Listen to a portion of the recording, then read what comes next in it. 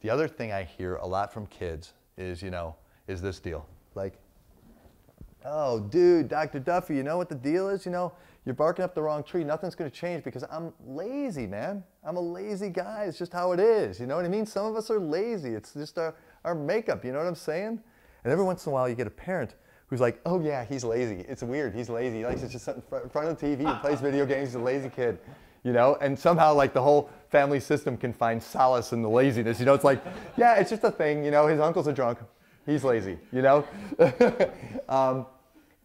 And there's a book that I read a couple years ago called The Myth of Laziness. And it's a good book, but the truth is you don't have to read beyond the cover because the cover says it all.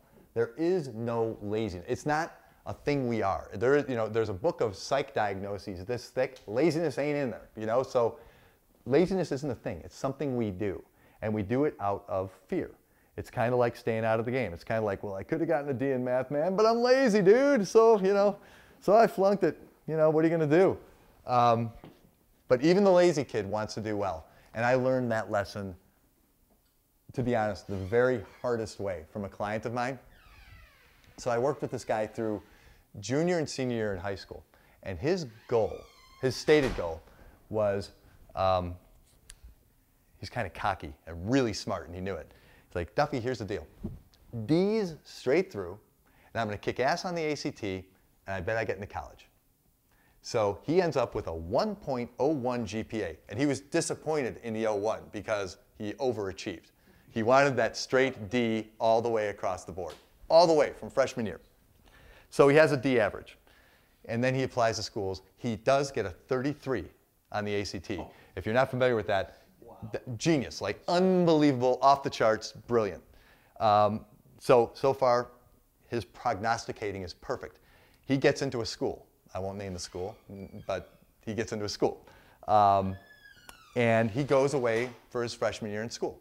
And so I'm thinking, yeah, that guy has just about dispelled every myth I've carried since I've worked with teenagers, Damn.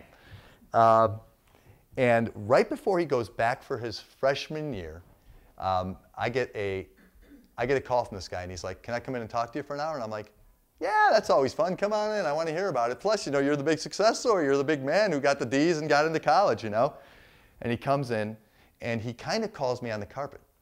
And he says, why'd you let me get away with it? And I'm like, well, what do you mean? You're in college and everything. And he goes, oh, I'm failing in college. I'm doing terribly. I don't know what I'm doing. I don't have any study habits. I don't have any confidence. I'm partying too much.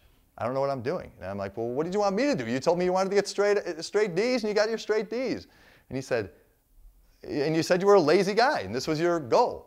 He said, I wasn't lazy. I was scared. I was afraid that I couldn't do it. Like, why didn't you see that?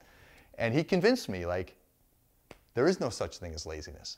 There's only fear, and that's what laziness looks like.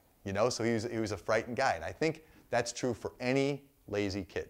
It's really based in fear. So if your kid says they're lazy, it might be what they do, but it's not who they are.